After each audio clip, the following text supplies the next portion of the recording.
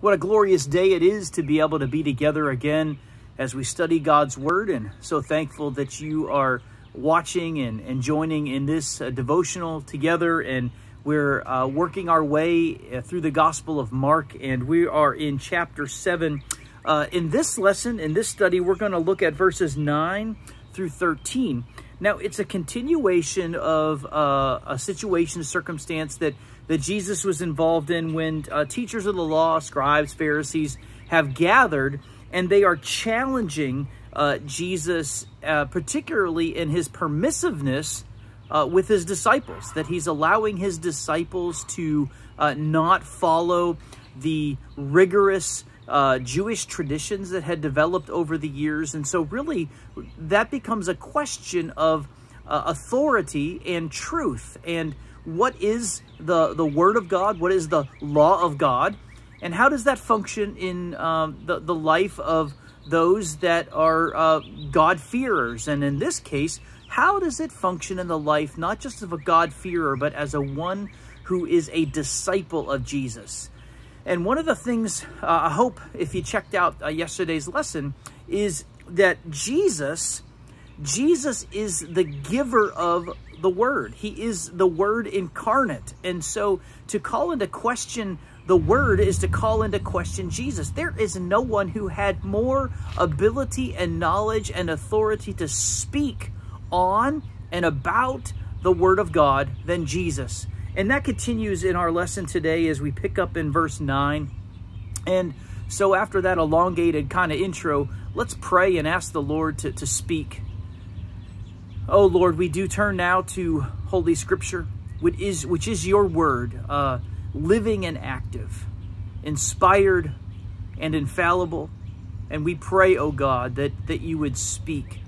Speak not only in the hearing of your Word, but speak in the applying to our life by the Holy Spirit, and speak because your Word is truth, and your truth testifies to who you are, Lord Jesus, and all that you are as Savior and Lord. And so we ask, please now, your help in Jesus' name.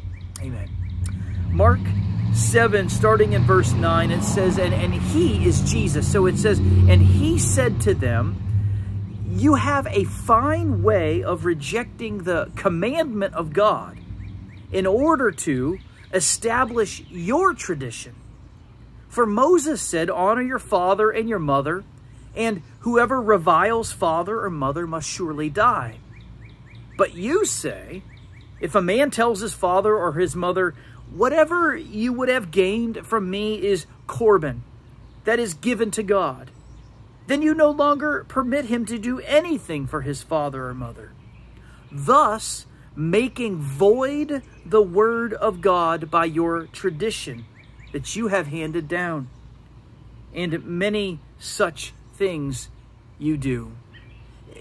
I have to tell you, this is one of those times in the Gospels, in the ministry and the life of Jesus, where in no uncertain terms, Jesus, in a righteous way, is riled up, and he is not going to let this go. This is a central point. This is a foundational issue that Jesus is not going to allow to go. He's not going to speak in parables. There's no tiptoeing around this. He goes right for it. And particularly, what is Scripture? What is the Word of God? And what does it mean to treat and to trust the Word of God as authoritative? And so Jesus is very, very demonstrative, very adamant about this. And a few points that he really is making here in verse 9, he starts right out and saying, you have a fine way of rejecting, key word, of rejecting the commandment of God in order to establish your tradition. Jesus is saying you reject the Word of God so that you can establish your own word. The only way is to get rid of God's word so that you can establish your own word. And so he's saying that's what the traditions that have developed through the added commentaries and ideas and thoughts that the Jewish thinkers and teachers throughout the years, and not just that, but the nuances of extra things that they had to do to abide by the law and the commandments. They were rejecting God's word and commandment so that they could establish their own. They were seeking to displace. That's what Jesus is saying the problem here is. Now, he uses an example. He talks about honoring your father and mother, the first commandment that is with promise that they talk about in the 10 Commandments. The first commandment with promise. Honor your father and mother that it might go well with you and you live long in the land. And so Jesus is saying, you say that, you say and you recognize, oh yeah, honor father and mother. And then you have a comma and the little word but. Honor your father and mother. But if a man tells his father and mother, whatever you had gained from me is Corban, meaning it is a blessing devoted to God, it's a gift from God, it's something there, then that what the tradition was, okay, it's Corban, it's given to God, and therefore I don't need to show you, mom and dad, as the honor that you think you need, because the honor has already been given to God. And so it was a way of kind of taking away responsibility of sons and daughters from fulfilling this commandment of honoring father and mother. What they did then was they revised the rigid requirement, honor father and mother. They would revise the commandment so that they could evade being accountable to the commandment. They no longer had to operate and act and live with reverence for that. And so one of the things then that is at heart here is the relationship between the rules and the law of God and the rules and the law that human beings devise. And so one of the things that we have to understand whenever you are maybe reading through the Old Testament, I know in my daily Bible reading, I'm now into 1 Chronicles, but you get through the law portions, you get through Exodus and Leviticus and Numbers and Deuteronomy, and it can be very laborious to read through and wade through. I want to give you a little hint. The rules, now you can study the details, and that's very worthy to do. But the big picture is the rules that God gives is designed to reveal his righteousness. So the rules are serious because God's righteousness is serious. And so the rules of God, the law of God reveals his righteousness. And so to erase or remove or to revise the rules and the law of God is to revise God himself. It's to diminish the character and the nature of who God truly is. That's like, someone coming to you or me and speaking demeaning of our character and putting us down. And that's an insult because it doesn't fairly and honestly represent who we are. To lessen and loosen or even let go of the word of God is to loosen or let go of God as he truly is. And that leaves us in a very dangerous place. I love how St. Augustine, keenly aware of this, concluded this way. He goes, if you believe what you like in the Gospels and reject what you don't like, it is not the gospel you believe, but yourself. To exert a choice over what you will like and accept and what you dislike and reject means that the text or the word or whatever is outside of us is not authoritative. I am authoritative and I get to decide. And I have to let you know, this is a rampant and incendiary problem in our world today, particularly in a postmodern world that calls into question foundations of truth and the knowability of truth and the absolute and universal nature of truth.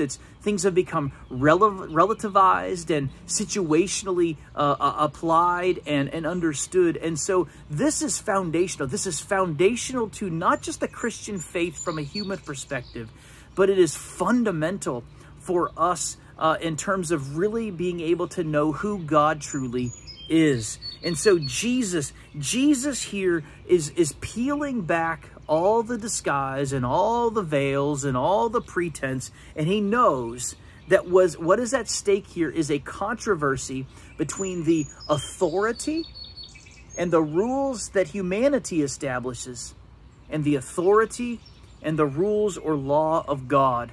And that's what's at stake. Now, I have to tell you, kind of wrapping up, we don't, as much as we want to have the ability to be master and commander and controller and deviser and developer of rules and truth, we are so small and ill-equipped to really be able to handle that kind of power and authority and influence. We're so small and we're so limited, we can't handle that. Not to kind of get too much with a few good men, but we can't handle the truth, because the truth is representative of God, and we cannot control and corral and box God in. All that we can do is bow in reverence and humble belief and trust and faith, devotion and love before God.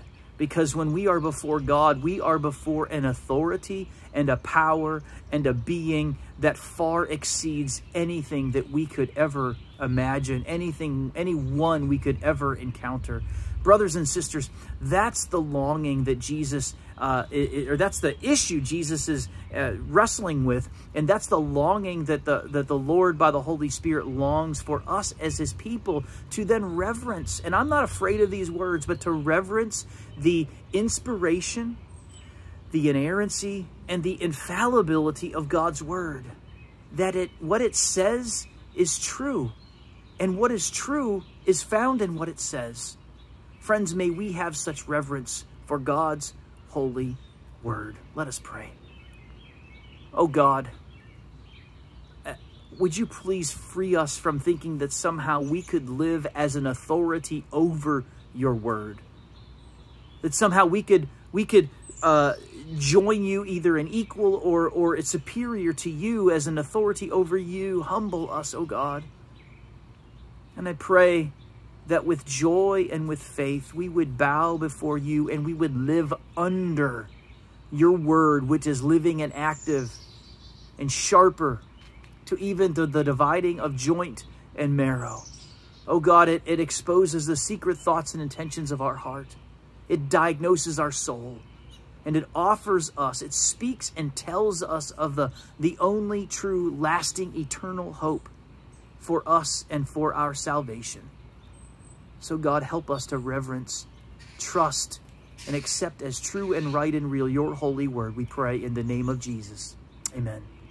Thanks so much again for this lesson, being with us, and be sure to turn on your notifications so that you don't miss out on upcoming devotionals. I also ask, leave some comments, some thoughts, some reflections, insights that you are gaining from our time together. And may you, as you go through this day, as you start this day and go through this day, may you have a renewed love and dependence for the truth of God's holy word as it is found in the Holy Scripture, in our Bibles that we are blessed to be able to have. God bless you today.